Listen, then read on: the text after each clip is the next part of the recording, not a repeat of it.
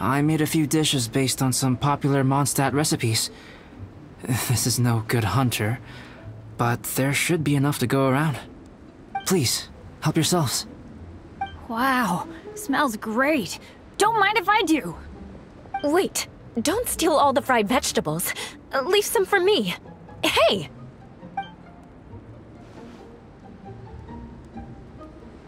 Ah, Paimon's full. What a great meal! Albedo, you're too modest. These dishes are as good as anything you'd find in a top restaurant. Are all alchemists so good at cooking? You may be onto something there. Right? Paimon thinks so too. It's his lab manner that gives it away. The kind of guy who holds a potion bottle as steady as a rock isn't the kind of guy who's gonna be slapdash with his salt and pepper. Actually, that makes a lot of sense.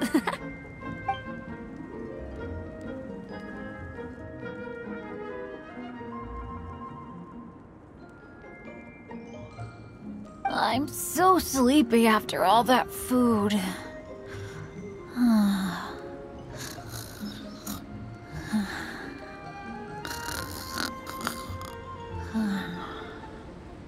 Did Bennett fall asleep sitting up? He must be totally wiped out. The way he's sleeping is so alert. I'm impressed.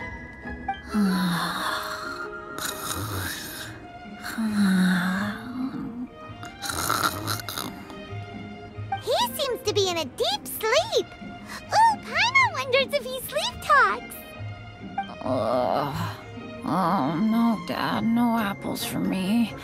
I want sticky honey roast and fisherman's toast. Sticky honey roast. That's your favorite, isn't it, Amber?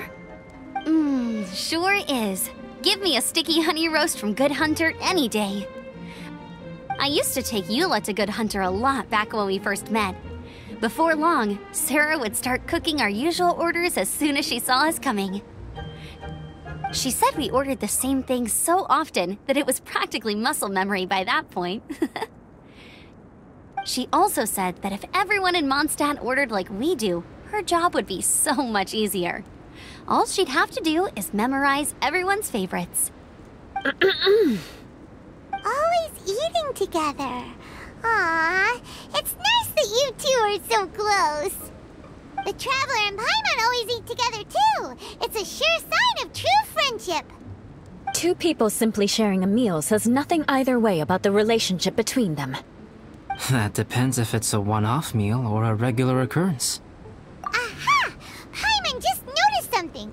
Whenever Eula doesn't want to admit to something, she raises her chin or puts her hands on her hips. Ah, you've all picked up on that. Didn't know Eula's tells were so easy to spot. We are done here, yes? I am free to go, am I not? Then please excuse me. I have a frozen lake I need to be at. You're going for an ice bath at this time of night? Wait up! Don't go without me! I thought you wanted to get some sleep.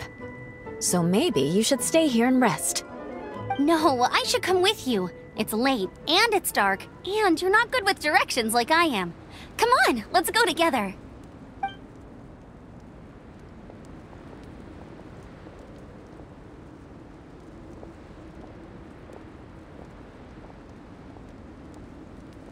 An ice bath? Whew. Rather them than Paimon. So much roast meat. Oh, hey, Dad. I'm doing all right. A leader of my own adventure team now. Wow. Bennett really is a sleep talker. Okay, looks like we got some downtime now. Alright, you two. Time to paint. Have you decided what to paint? Like you even need to ask. It's obviously going to be Paimon. Sure. But we should move elsewhere. We're likely to disturb Bennett's sleep if we stay here, so let's go outside. Okie dokie. Alright, grab your easel, paper, brushes, and paints.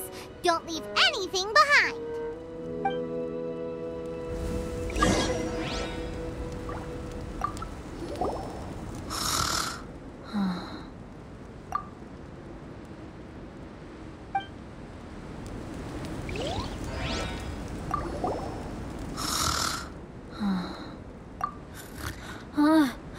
Hey, Paimon, no, don't touch that. What the heck?